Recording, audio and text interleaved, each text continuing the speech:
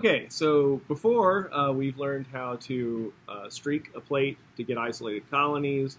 We've learned how to inoculate broth cultures. Today we're going to do something a little bit different. We're going to learn how to do a quantitative spread plate. And what that means is that we're going to learn how to dilute a bacterial culture and spread the dilutions across agar so we get individual colonies. But this time we'll actually be able to count the individual colonies and use a little bit of math to calculate how concentrated the bacteria were in the original culture. The way we're going to do that is by using these test tubes. So these are called dilution blanks, and each one of them contains 9.9 milliliters of a sterile saline solution. So if I put 100 microliters of a bacterial culture into one of these, then I'll have a 1/100th dilution of that original culture. So if there were 1,000,000 bacteria per milliliter in the original culture, now there's just 10,000 bacteria per milliliter in this one. And by using more than one of these dilution blanks in sequence, I can get even higher dilutions, right? So I can have a 100-fold dilution, you dilute that one again to get a 10,000-fold dilution. I can dilute that one again to get a 1,000,000-fold dilution, okay? So here's how we're going to do it. We're going to be working with this E. coli culture in a flask, and I'll show you how to do a quantitative spread plate. First thing, let's turn on our Bunsen burner. All right, so I have my dilution blanks here. What I'm going to do is I'm going to loosen the cap on each one of them. I'm going to go ahead and flame the top of it. I'm just going to set them up kind of in order that I'm going to use them in my rack here. All right.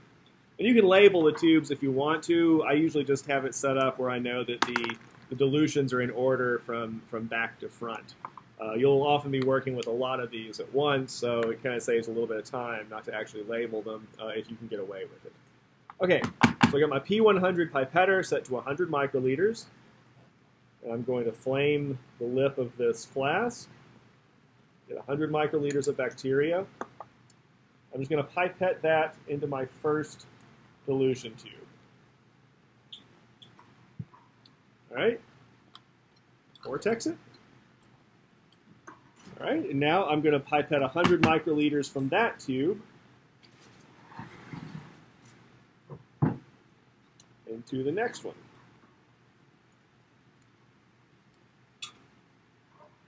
Vortex it carefully. And do the same thing for this third dilution blank.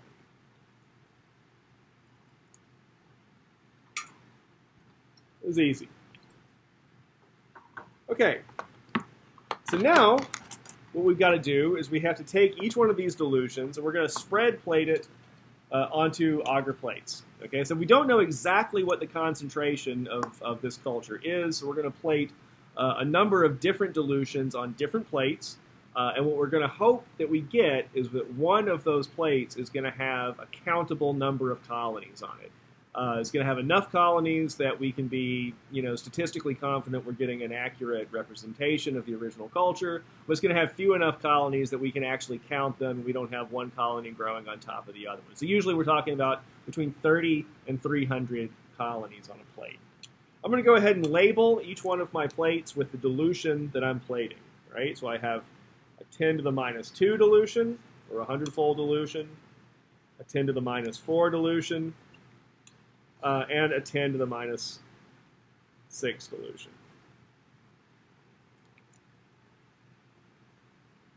All right, we're just going to do the first two, and you'll get the idea, right? So I'm just going to be plating 100 microliters from each of those dilution tubes right onto the agar. Okay, so this is my minus 2 tube. Okay, so I'm pipetting 100 microliters on there. You can see over here I've got a little beaker of ethanol with this little triangle shape gizmo in it. This is called a cell spreader. Sometimes we call it a hockey stick. And what I do is I dip it in the ethanol, and I'm just going to put it in the flame and burn the ethanol off. Okay, and that's going to kill any bacteria that happen to be on the spreader. Wait for about 5 or 10 seconds for the spreader to cool off. And then I'm just going to go on here, and I'm just going to spread it around while slowly rotating the plate.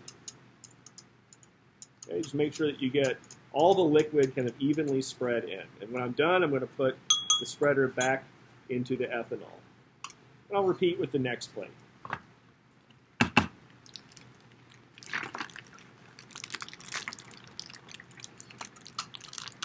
So pipette the culture on there. Flame my cell spreader. 11,000.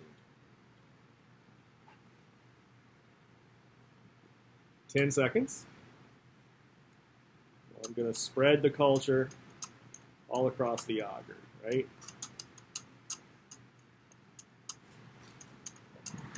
When I'm done with the last plate, I'm just going to go ahead and flame the cell spreader again just to get the last bacteria off.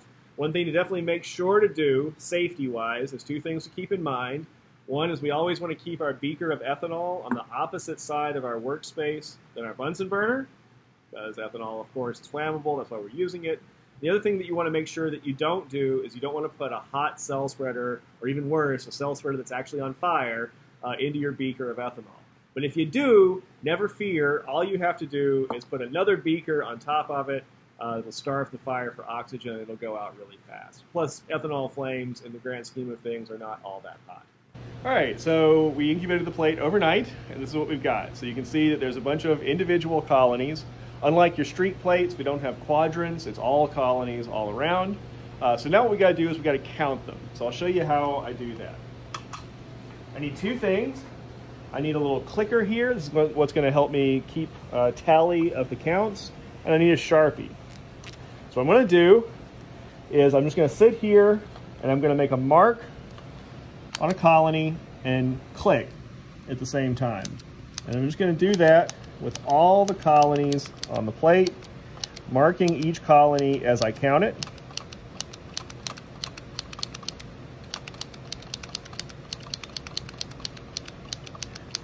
You can get pretty fast with this over time, and of course this is keeping me from counting any colonies twice.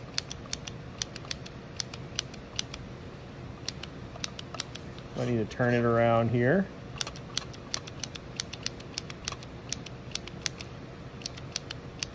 Sometimes the colonies will be close together, so you have to kind of make a judgment call about what qualifies as two colonies, but it's usually pretty clear. All right, 108 colonies. So I'm just going to write that number directly on the plate, right? And that way I can do a whole bunch of plates, and then later on we can go back and collect all the data all at once.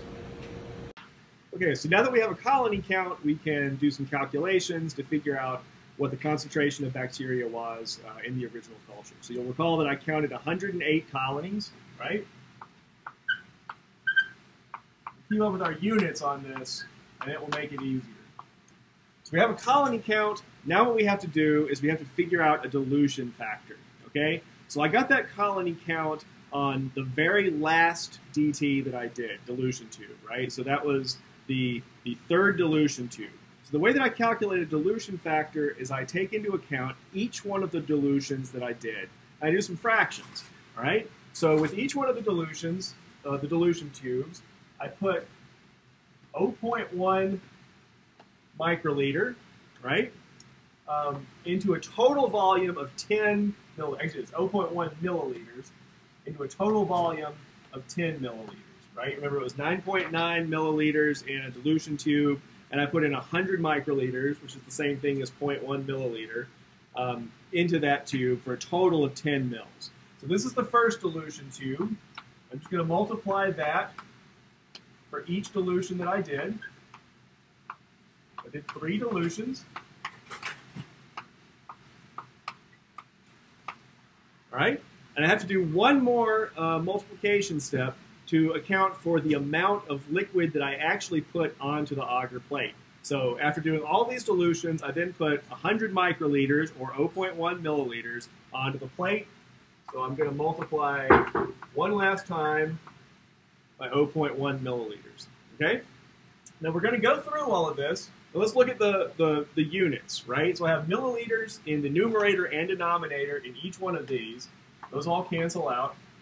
And the only one that doesn't cancel out is the milliliters in the last one, right? So I sum all this up, or work out all the multiplication here, and what I'm going to end up with is the value 10 to the minus 7th milliliters, okay? And what that means is that this is the equivalent of plating 10 to the minus 7th of a milliliter worth of the original bacterial culture on that plate, which of course would be impossible. It's an extremely small volume. But the way that we achieved it was by going through these successive dilution steps. All right, so we want a value in cells per milliliter, or colonies, or colony-forming units per milliliter. So to get that, we just have to divide the colony count, 108 colonies,